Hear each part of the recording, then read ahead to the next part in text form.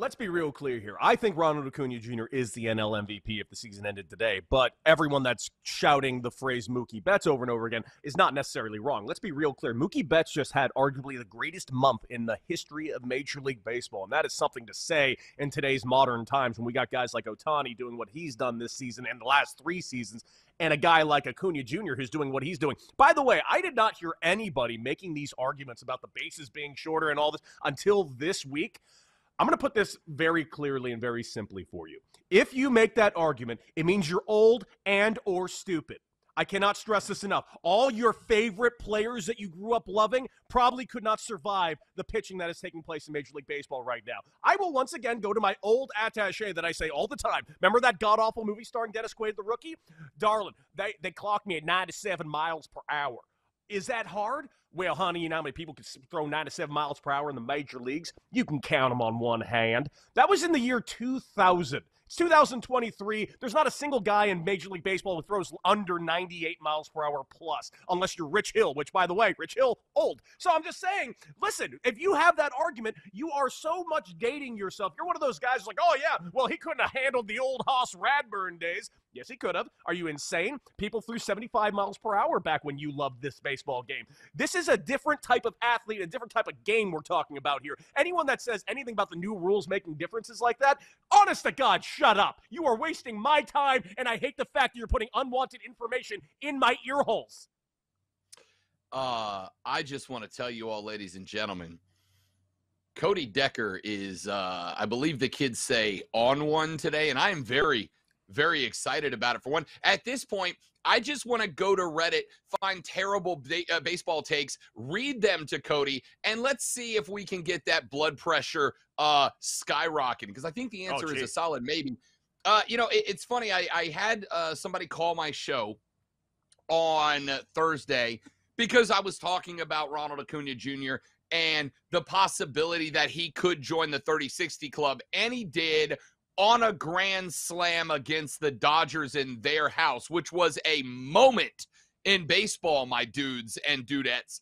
And I had a guy call the show and go, Rob, the only reason he's able to do this is because of the fact that the bases are larger and the pitch clock and the fact that pitchers can only go to the base twice. And I said, that is really interesting. Quick question. Who else in baseball this year? Because every player in Major League Baseball is now under those rules. Who else this year is doing anything close to that right now? You got guys that are mashing like Olsen and Ohtani and hell, Mookie Betts. And then you got a couple of guys who are stealing at a rate similar to Ronnie. But who else is doing both? And the answer is pretty much nobody. Not only did they not trade Shohei Ohtani, they brought in a couple of decent players. Nobody that necessarily did Cody Decker and I go, oh, now the Angels are dangerous, but a couple of decent players that could help out a little bit here and there. It's not like they had that blockbuster run that we were all going for. And then Shohei pops a UCL. Mike Trout comes off of the injury list for, I believe, 13 minutes before he goes right back onto it. And you got nothing.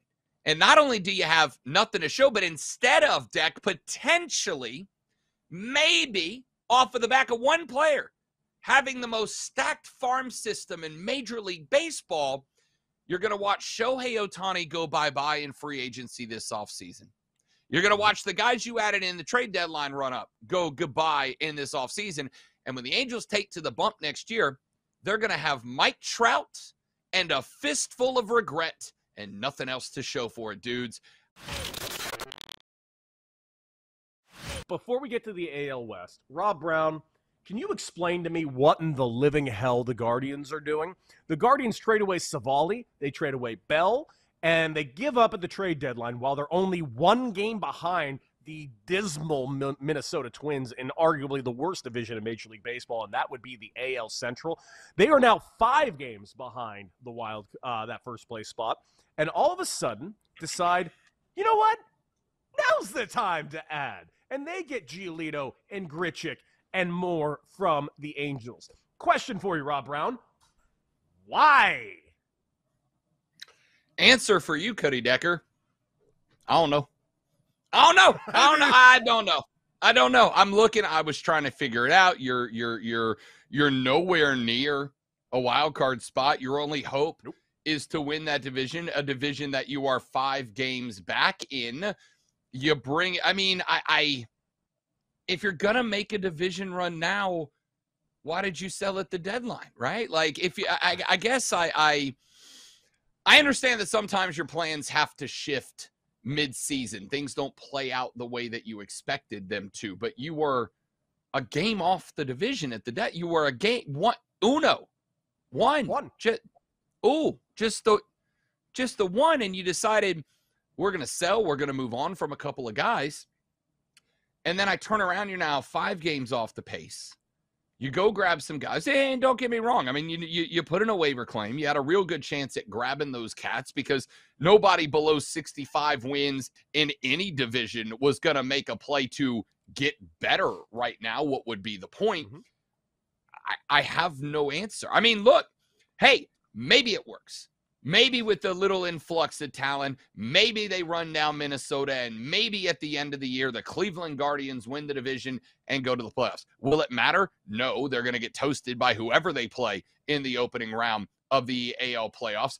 But maybe they win a division, and maybe they put a little something together. But again, and I mean, why now? Why play for a maybe now? Have been a really, really good organization down the stretch. And I think we're kind of getting to the point where with Baltimore, what has been my big concern all year? As pressure mounts, young guys start to feel it more than vets. Young guys start to feel the impact of all the different variables that go into playoff seeding and home and away and all that. And I kind of look at an O's team that's still winning more than they're losing. But it almost feels like as the moment grows, maybe these young players, these Ced Moles, these Adley Rushmans, et cetera, are kind of, I don't want to say shrinking in the moment, but maybe not able to stand and deliver the way guys that have played with the Rays organization for a few years now and have been in this spot repeatedly know how to answer that bell. So I think there's a more than good chance that Tampa could still end up winning this division and sending the Orioles down to a wild card spot. Is that what I just heard? Yes, you did. Yes, you did. I will be there to hold your hand, Mario. I will be there to hold your hand. We will get a tattoo if you agree to do a full-on dangling belly button ring as your punishment. Does that hurt? You'll be fine.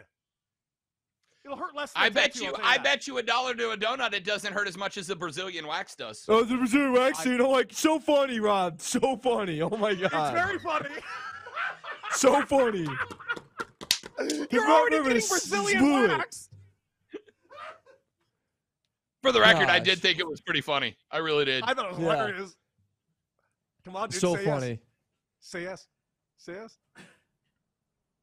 Say yes. A belly button 60 seconds. Belly button ring.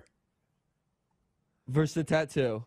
Versus a tattoo. We will get tattoos if you win the parlay. You have to get a belly button ring if we win the parlay. Come on, dude. Fine. Yes! Fine. Lock it in! Lock it in! Come on, Austin Riley. Come on, Mookie Betts. Come on, baby. This is some real deal stuff, baby. I've been waiting for this all year long. You are going to have a dangling tattoo